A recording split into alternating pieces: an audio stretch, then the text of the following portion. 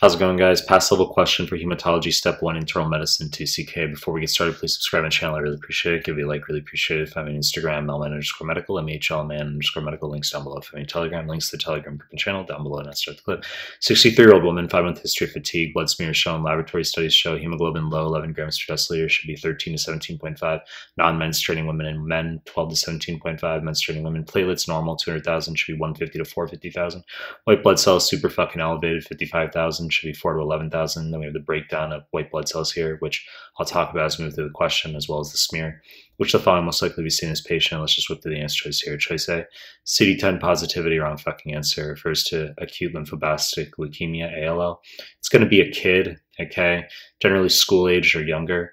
And you're going to see a super fucking elevated white blood cell count where it's pretty much all lymphocytes, okay? So they'll just say, like, you got an 8-year-old boy who has fatigue, 4-month history or 1-month history of lymphadenopathy. And then they'll say that the white blood cells, 50,000, 90% lymphocytes. That's ALL. Okay, so you can get CD10 positivity, TDT positivity, and almost always B cell. If it's a tall T cell leukemia, you can get a thymic lesion with a positive Pemberton sign, which just means congested neck veins, sometimes flushing of the face. And a caveat I should issue is that pertussis is an important confused or misconstrued condition alongside ALL, because pertussis, for whatever fucking reason, can cause a super fucking elevated lymphocyte count with leukocytosis similar to ALL. Okay, so if they give you like leukocyte count 40,000 and it's 90% lymphocytes, you're like, okay, sounds like ALL.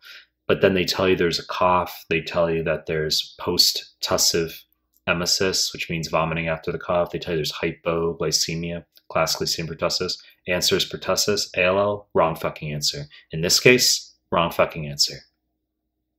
Choice B, high leukocyte ALP, wrong fucking answer, because in this condition, as I'll talk about, it's going to be low, not high. So high leukocyte ALP, basically I'd say it's not a high yield detail. Students get hysterical about this notion of high versus low leukocyte ALP.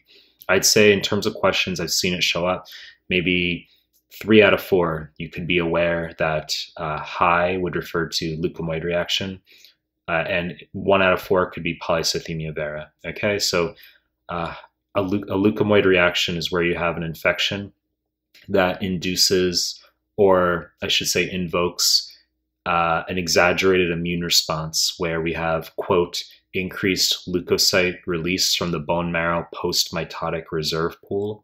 That's an answer on one of the forms. Leukemoid reaction can also be written as reactive granulocytosis. That's another answer on one of the other forms. Okay, granulocytes refers to neutrophils, basophils, eosinophils, but for USMLE purposes, granulocytes is synonymous with just neutrophils. So neutropenia or agranulocytosis mean the same thing, but reactive granulocytosis, high neutrophils. So in leukemoid reaction, you have a smear where it's all neutrophils. They'll just show you neutrophils, but there'll be an infection in that setting. You can get a high leukocyte ALP. In this case, wrong fucking answer. Choice C, oncogenic fusion protein, correct answer. Okay, so this is chronic myelogenous leukemia, CML, and the fusion protein, I had this as a wrong answer choice in my previous clip here on the YouTube, but you need to know this refers to the BCR-ABL tyrosine kinase. Okay, it's an oncogenic fusion protein, Philadelphia chromosome 922. Okay, so CML. This smear is showing us what I refer to as a motley mix or a soup. It's just an agglomeration of all sorts of different types of cells. Okay, it looks like a soup. It looks like a motley mix, just all different cells. And then they don't have to show you this image. It's very buzzy. This made it pass level. They show you the bloods here, also easy / pass level. Look at all these myelo-sounding cells. Okay, when I have a student like look at a CML question, they don't know what's going on. I say, look at the breakdown of cells there. Do you see anything unusual? Like, do you see any cells that you don't normally see? Right? What do we normally see on a blood smear? You might see, or on the breakdown of the laboratory studies, like what might we normally see? Neutrophils, okay. Lymphocytes, okay. Well, what do you not normally see? All these weird myelo-sounding cells, metamyelocytes, promyelocytes, myelocytes. Extremely buzzy for CML. I would say 9 out of 10 times. Okay, I mean, there's always exceptions. I've seen one leukemoid reaction question where they had these listed, very fucking difficult, but they showed you the smear where it was all neutrophils. It wasn't this smear. Okay, and they gave you an infection. It was obvious, but it's a 2CK level question, which can be harder. Okay, there are going to be students who get 270, 280. It happens, but you need to know that 9 out of 10 times. Okay, when you see these myelo-sounding cells, it's going to be CML. So you can treat with imatinib, which targets the BCR-ABL oncogenic tyrosine kinase, and imatinib can cause fluid retention, peripheral edema. Let's just whip through the other answer choices quickly. Choice D, smudge cells, wrong fucking answer. Can be seen in CLL, chronic lymphocytic leukemia. Overrated detail, actually very low yield. Okay, so CLL will just be an adult with a super fucking elevated leukocyte count where it's all lymphocytes. So for example, they give you a 69-year-old who has a leukocyte count of 80,000 where it's 89% lymphocytes, diagnosis CLL. They give you the same fucking question. They tell you it's an 8-year-old, answer is ALL. Okay, so it's not hard, but you can see smudge cells in CLL, and you need to know that quantitative immunoglobulin assay is an answer for a diagnosis of CLL. It's on a 2CK form.